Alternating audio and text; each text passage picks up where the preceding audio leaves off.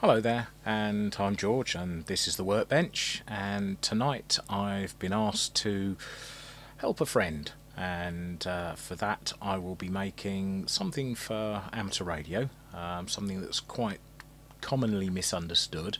In this case it will be a 4-to-1 Balun. A Balun is an unbalanced to balanced transformer. Try and saying that too quickly. Balanced to unbalanced. Well, it's actually the other way round, isn't it? It's unbalanced from your coax to a balanced antenna.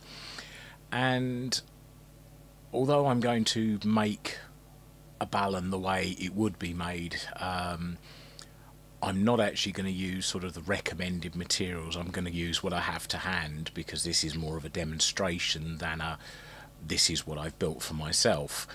The whole point is to show how the wiring is done, how the windings are done, and basically just give you a rough idea. The materials we're going to use are, in this case, it's a T302 toroid, although most of the time you won't need anything this big. Your T200s will be fine.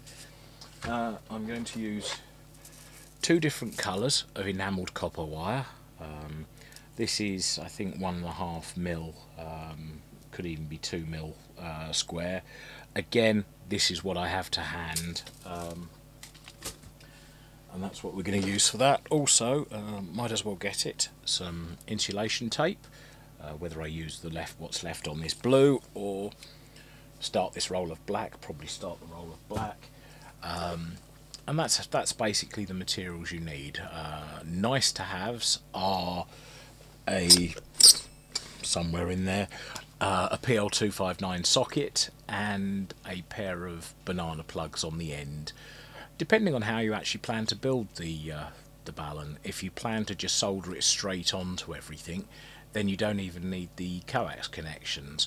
You just need to solder two ends for your balanced output to your antenna and your unbalanced input straight to your coaxial cable. You have to waterproof it quite well. I won't fail to mention that. And if you're going to build it into a box, then obviously you will need connections to the outside world. But on the whole, it's cheap and easy to make. The materials there are certainly less than about £10, and that's for the bigger size toroid. If you're using a 200 toroid and a smaller amount of wire, or a smaller diameter wire, it's a lot cheaper. You only need about 3 feet of wire for each side, so 6 feet of wire in total, if that. I might actually measure it, see what happens. Probably only need 4 feet of wire. But yeah, anyway, let's get on with it and we'll go from there and see how it looks. Let's go over to the bench and start work. Right, okay, so here we have a toroid. In this case it's a T300-2. It will handle slightly more power than, say, a T200.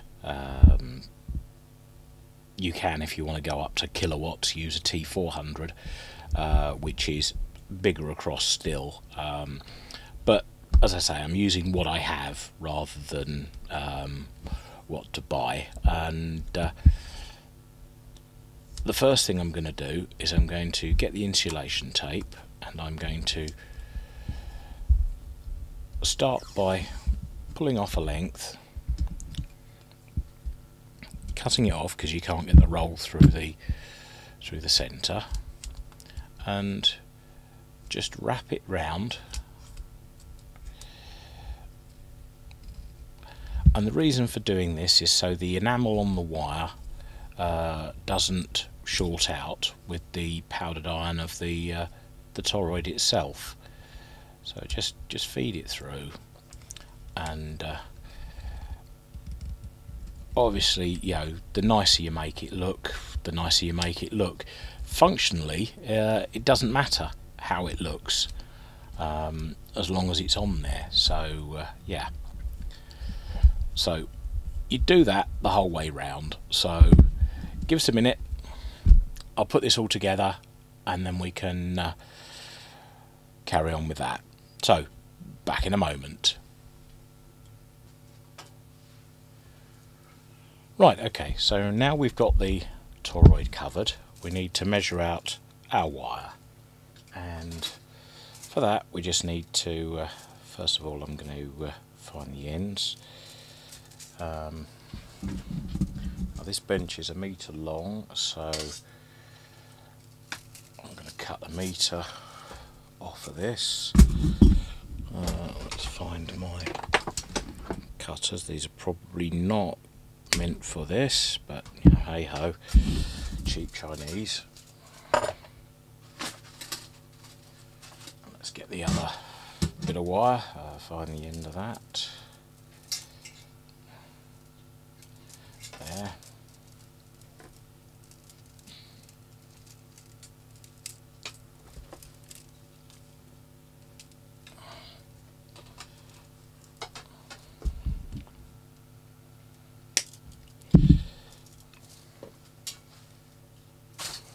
Right, okay, so now we have, as you can hear, 2 rattly bits of long wire.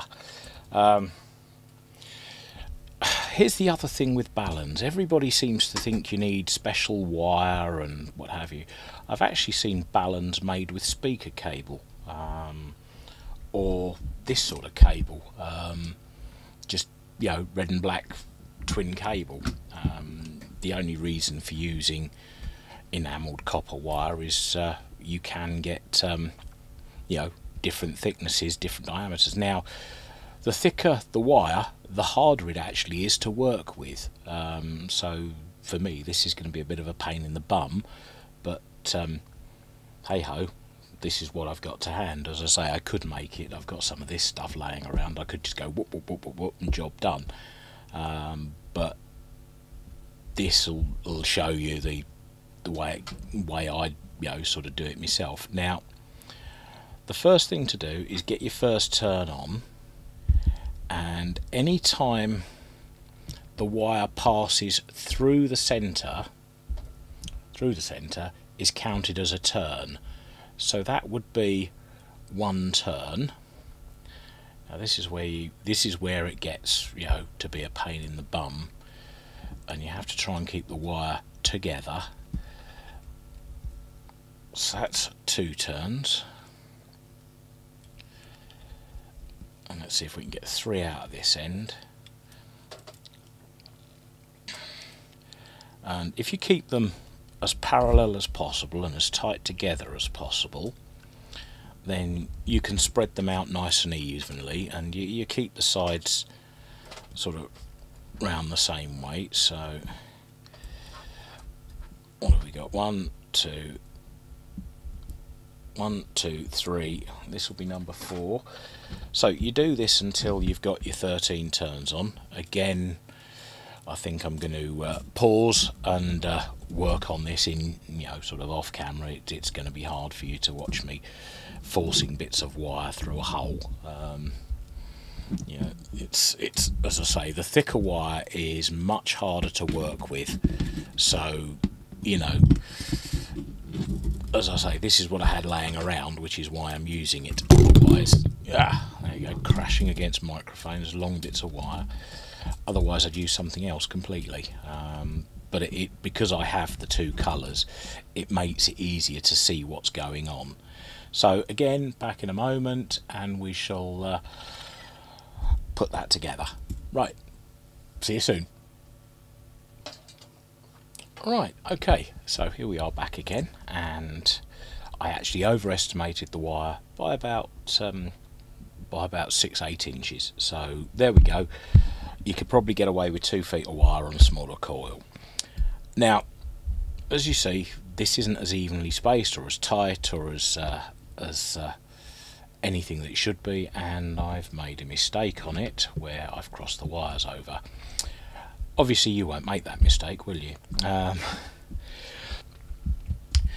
So anyway, this is the sort of what you'll end up with once you've put your wires in, and you'll end up with 2 ends, you know, 2 gold ends, and in this case 2 red ends. Now what you want to do is choose which end is your input and start from there. So in this case, what I'm going to do is I'm going to say this will be my input, and what I need to do is I'll trace, because you've got the two colours, you'll go through and the end of this has to connect to the other end of this one. So those two will connect. These will then go off to your coax connector. So we said this end was going to the coax, so this end will be the coax, and this will be your balanced output going to your antenna. Now what you must do is you must join these together properly. Okay, so this is your coax, this would be your input. Now in the old days of 75 ohm coax, you put 75 ohms in here, you'd get 300 ohms here. Today we use 50 ohm coax, 50 ohms in here gives you about 200 ohms here. Now that should get you close enough with something like a delta loop. I know they want about 120 up to 150 ohms. Putting 200 ohms onto it or thereabouts is going to get you in the ballpark, if nothing else, so you're not going to have any trouble matching it with, you know, sort of most ATUs should be able to handle that quite well. Some of the auto ATUs may not, but you know, I haven't used an auto ATU for a long time, and it's more fun using a manual anyway. You usually get a wider range of matching. But there we go. So that is the simple way to make a balun. And if you can imagine, as I say, your coax is here, your antenna's here. It's as simple as that. Hope that you found this interesting.